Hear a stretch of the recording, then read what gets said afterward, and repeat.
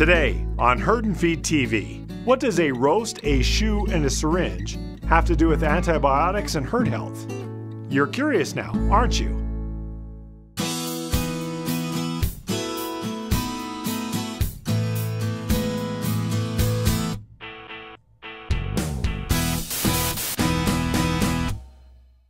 Veterinarian and consultant Dr. Scott Tripp from Amelicorp recently spoke at the Herd and Feed Management Conference in Las Vegas, speaking about antibiotics for large animals. And it all started with a roast, a shoe, and a syringe.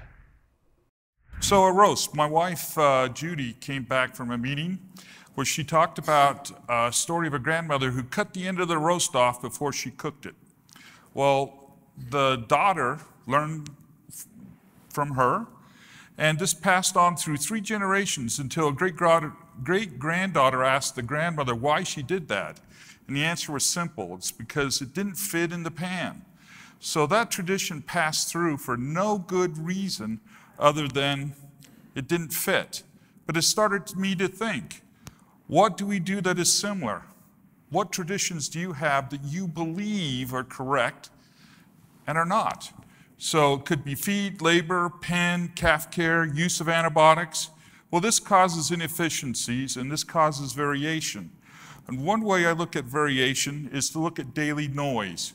So this is in Prodstat, and it looks at the variation between 90 and 120 days for stage 1 heifers. So in a process that is stable, you shouldn't see a lot of variation. The variation day to day is very compact. So when you get a lot of variation in a system, it means you've got a lot of noise, a lot of factors that are varying every single day in your management. So that is one way to look at it. Now a shoe, sorry for the gross picture, but I had an ingrown toenail. Of course, being a man and a doctor, this was after a week of me thinking it will get better and soaking it and doing all the traditional things, right? I then visited my family doctor who prescribed clindamycin. Great spectrum, should have covered it. It didn't get better. So a week later, I went to Instant Care, and they did surgery on my toe and kept me on the same antibiotic because the coverage was good. Well, since they bandaged my toe, I could not wear my shoes out of Instant Care, okay? So they gave me a foot sock to wear, but being unstable, I put the sock in my spare shoe and I went home. However, the next day when I was hurrying to go to the airport, I put my shoes on and thought, my toe is really swollen. It hurts and I could barely walk on it. Being a doctor, I immediately started to think of the pain medication dosage I was certainly going to need. You know, aspirin wasn't going to cover it. You know, I was going towards the opioids because it was so painful. And I really brought the sock, so if any of you want to try it, I'll be happy to let you. Well, 4 hours later, a remarkable miracle cure occurred. I remembered to take the sock out of my shoe. Immediately the pain went away. It then started me to think, do we do the same thing to our cows or calves? Do the same thing with our employees? We limit them with our own ideas from a different perspective, too far away from the actual action to know what should be done. We limit them to what we think. And then I come to a syringe management in the bottle. It's been going on for years and years and years and years. How do I know that's true? Because in the last 30 days, I've gotten these questions asked to me on farms that I'm still responsible for the antibiotics. The weather's changing. We need to put the calves all on crumbles. If 4 cc's doesn't work, you must use 8.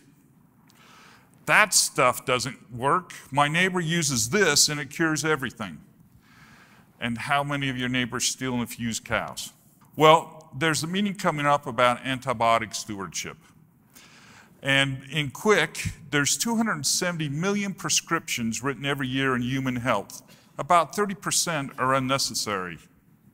In Animal Ag 2, stewardship is of growing importance to help ensure that antibiotics are used appropriately judiciously to optimize health outcome without reducing negative consequences. Bottom line, antibiotic resistance is a crisis in human health. It could be the crisis in animal health if we don't get on top of it, says Dr. King. And after 6 years of discussion, we can clearly see that while improvements have been made globally, we are probably further behind that we're in 2011. So you are seeing changes on antibiotics. So the adoption of FDA guidance and changes to the veterinary feed directive to eliminate the use of medically important antibiotics to promote growth in food animals has been a game changer for production animal agriculture. So you will see more. Here's a case for California. All drugs are now scripted. First state in the nation. So what you used to go buy is now scripted. And the bottom line from the governor, the science is clear that the overuse of antibiotics in livestock has contributed to the spread of antibiotic resistance and the undermining of decades of life-saving advances in medicine. So the main buzz from the professional side is reduce antibiotic use and to start with mastitis. It did start me to think about organic herds and do they have low SCC. This is 2 herds, one in Washington, one in Vermont. You can see they're under 80,000 year-round. So I asked the question, how do they do that? Well, the number one, as I dug deeper, was they deal with their people and focus on milking procedures. The second thing is they focus on environment. Clean and dry.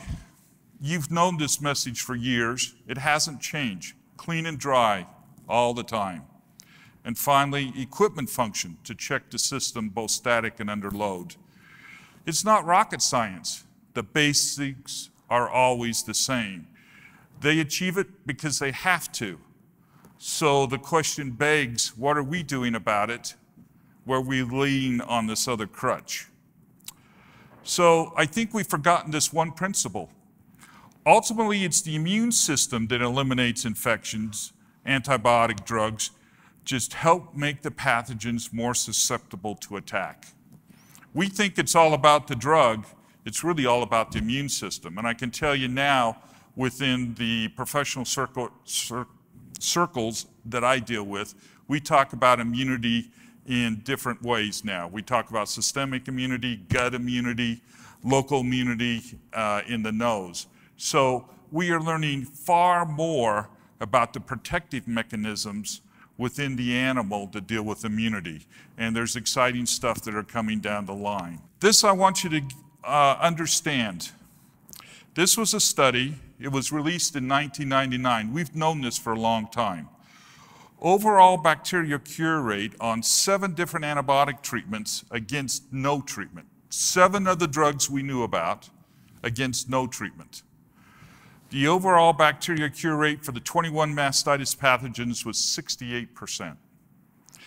Antibiotic-treated cases had a higher cure rate, 75 to 65, 10%. 10%.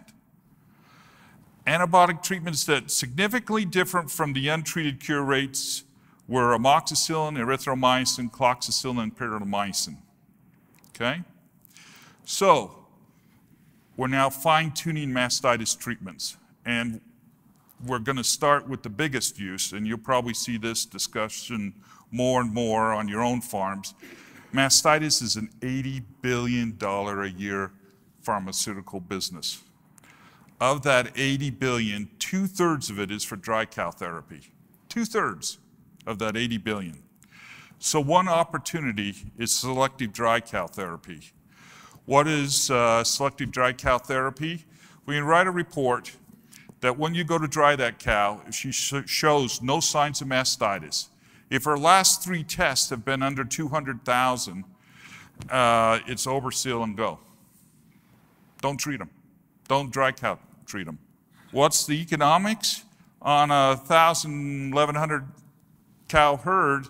Basically, either using tomorrow SpectraMass, the costs are different, we all know that, but it's a savings of about $12,000 or more a year. that alone covers your cost of DHIA testing. So it's huge savings back to the farm just by selecting the cows you want to dry treat. Antibiotic therapy is like looking at the crash. All the infection occurred before. What you're dealing with is the aftermath, okay? So one thing to think about is stop treating gram-negatives that are non-severe. It is clear there is no benefit in getting cows back to productivity. Stop treating cows with no bacterial growth. These animals have cleared the infection, and all you're dealing with is the aftermath. The facts are approximately 25 to 35% of all clinical mastitis cases result in no bacterial growth. Some researchers in Minnesota carried this idea further. They asked the question, comparing blanket treatments versus selective treatments based on culture and severity. They showed a reduction over 50% of antibiotic use, while not observing differences in days to clinical cure, bacteriological cure, treatment failures, linear score, milk production risk, or calling death. The facts are, the research showed that even delaying 24 hours to treatment to get the culture results, there is no delay in healing. There's no difference between the groups in clinical cure, next test day milk production, average linear score, and the test results would allow you to then get some knowledge back about calling for myco, staph A, and prototheca. Here's one on-farm culture system. It is by the University of Minnesota. Many of you are familiar with it. There are some labs on farm. My guess is if you leave this meeting, you'll start thinking more about having one. This is PCR data. I do work for a farm that has PCR data that every mastitis case runs it. I want you to look at the number of organisms per cow. We used to think that mastitis was a single organism event. It's not. It's a multi-organism event. So then you've got to start thinking about, if I choose the sensitivity for this organism, what's it doing against this one over here? And so the way we manage mastitis has to change, In conclusion, we're in a battle of survival. We believe bacteria has been around for 3.5 billion years, before there's even oxygen on Earth. We, according to science, have been around 200,000 years. So the bacteria, viruses, have been around a heck of a long than we have. They have been evolving a lot longer than we have. They have built defenses. So I put a microscope down here. I want you to look at the face of the enemy, and that's it. And this is a methicillin-resistant Staph aureus, or MRSA. And I want you to think about how many of you have Staph aureus in your herd that you just treated with an antibiotic. All you're doing is colluding with the enemy. You're giving the bacteria information about what we are trying to do to kill it, that it passes on. All right?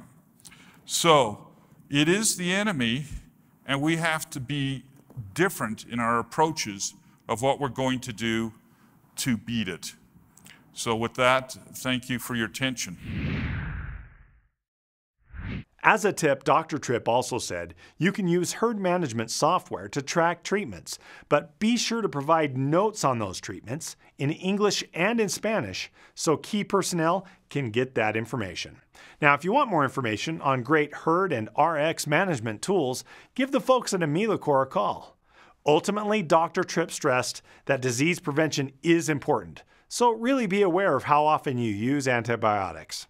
We've got some great topics in the pipeline for next episodes of Herd and Feed TV, so be sure to hit that subscribe button below. And if you liked what you saw today, you can also hit that thumbs up link also below this video.